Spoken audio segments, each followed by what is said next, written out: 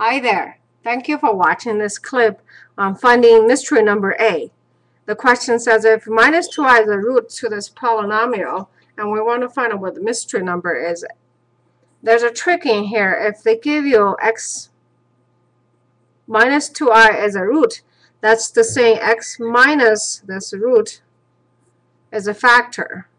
Okay, so let's write this one in a factor form: x cubed plus ax squared plus 8x plus 12. Oh, I'm running out of space here.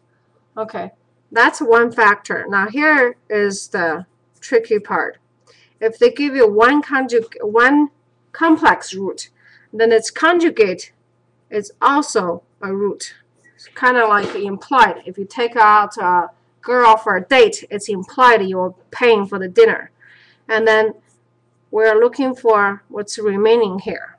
Okay, let's multiply this one out. It's x plus 2i times x minus 2i, and we don't know what's left over.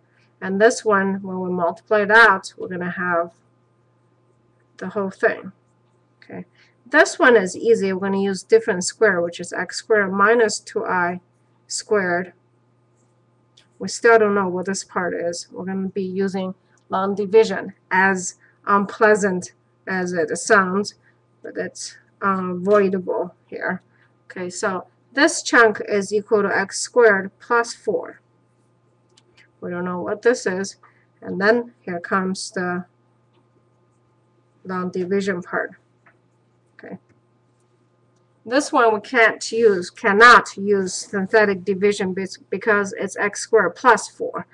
It has to be a x minus a number instead of x squared term. So let's set it up at 2x cubed plus ax squared plus 8x plus 12 divided by x squared plus 4.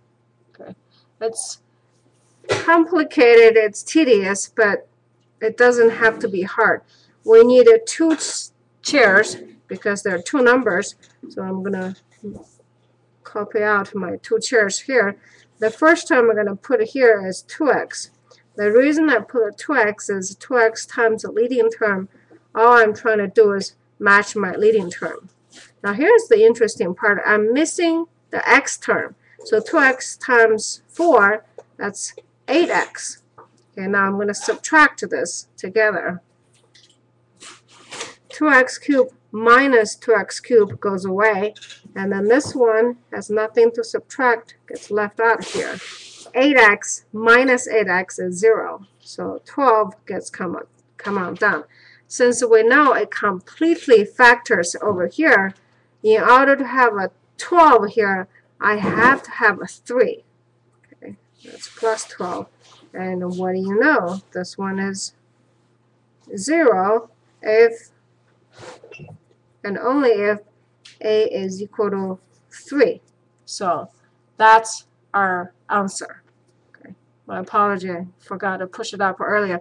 So I did 2x over here and multiplied it out and subtracted it. I realized that ax squared gets left out here, and 12 comes down directly here. In order to match the 12, 3 times 4 is 12. 3 times x squared is 3x squared. Since I know this is a complete factor, then this a has to be 3 for my remainder to be 0. Okay, so a equal to 3. All right. Well, this is how we solve this type of problem. Hope it's clear. Please leave a comment on YouTube and let me know if it's helpful to you. Hi, this is Dr. Pan recording from Tucson, Arizona. For more math answers, please subscribe to my channel. Till next time, have a confident day.